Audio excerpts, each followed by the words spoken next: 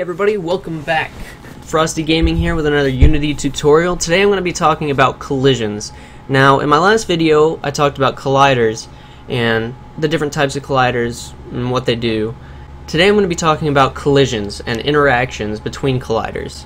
I've written this collision script and I'm going to put a download in the video description so you can actually use it and mess around with it and try to understand collisions better. I have set up this little mock scene so that I can show you a visual representation of what's going on with the script. So as you can see here, we've got our player.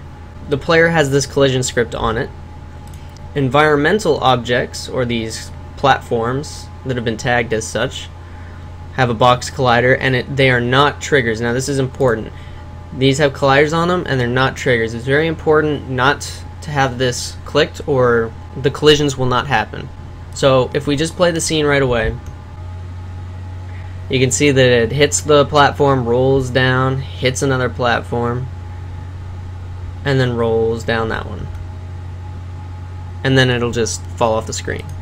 So if we go into our console, there's a bunch of stuff that's been printed out during that, and I'm going to show exactly what that means. Now let's just go ahead and open collisions in Visual Studio, and you can see this is very heavily commented, but I'm going to explain exactly what each part of this does. So we've got our collisions script here, and there's some documentation stuff in the script as well. And we've got three main functions: OnCollisionEnter, OnCollisionStay, and OnCollisionExit. And each of these does a different thing. OnCollisionEnter is called when the collider or rigid body touches another collider or rigid body, and that's when it touches it, right when it hits it. This is called once. OnCollisionStay is called every frame. That was a typo. This is called every frame this collider or rigid body is touching another collider or rigid body. So when it hits it, it does the enter, and then while it's on it, while it's still touching it, every frame it's still touching it, OnCollisionStay is called. And then below it we have OnCollisionExit, and that's called when a collision stops happening. So OnCollisionEnter is when it hits, OnCollisionStay is as long as every frame is staying on that collider, and then the exit is when it stops. What I have happening right now is I can actually get rid of this, and I'm going to get rid of this. Alright, so I have this saying if we hit an environmental object, then it's going to say touched an environmental object. For every frame that it's touching the environmental object, print out touching an environmental object, and for when it exits the collision with an environmental object, say exited collision with environmental object. So that's pretty simple. So we can see this happen if we press play.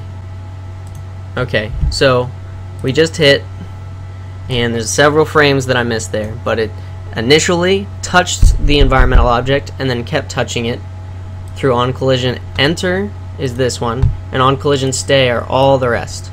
Now if we keep going, you can see that we've got like 96 frames that we've been on there already, and then boom, as soon as it stops hitting that, exited collision with environmental object, and then as soon as it touches it again,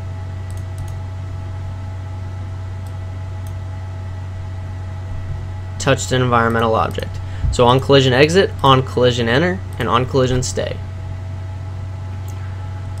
So if we go back to our script, I can kind of explain some of the more difficult things. This parameter that these methods take, these functions take, is of type collision, and you can name it whatever you want. I name it collider just as a generic name, and then I access that. So this is pretty much what you're coming into contact with. So this script is on the player, and when it hits something else, that something else is this collision collider. This collider, that is the thing that you're hitting. So then we go in here, and in our if statement we say collider.gameObject.tag. so we're getting the tag of this object that we hit, and if it equals environmental object, then we do this, and that's why it's printing it out. And that's the same for all of these. And what we can do, actually, we can do more than just print out stuff, right? We can actually destroy it.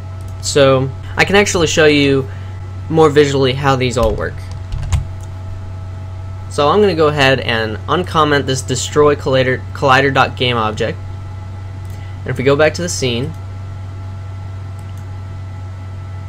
press play, boom, boom. As soon as it hits those platforms, it destroys them. So that you can kind of see how OnCollisionEnter is working. OnCollisionStay, I'm going to do the same thing. Now when we press play, looks like it's pretty much the same thing is happening, right?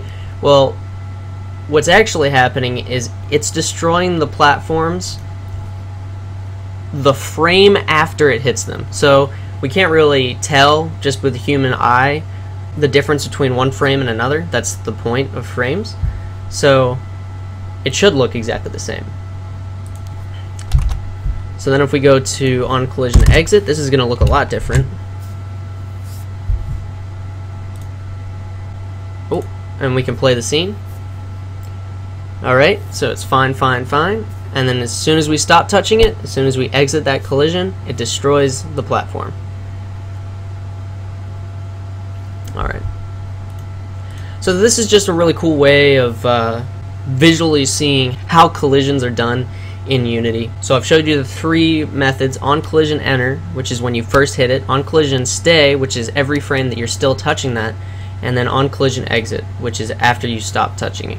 I hope you understand collisions a bit better now, and if you have any questions, leave them down in the comment section and I'll get back to you.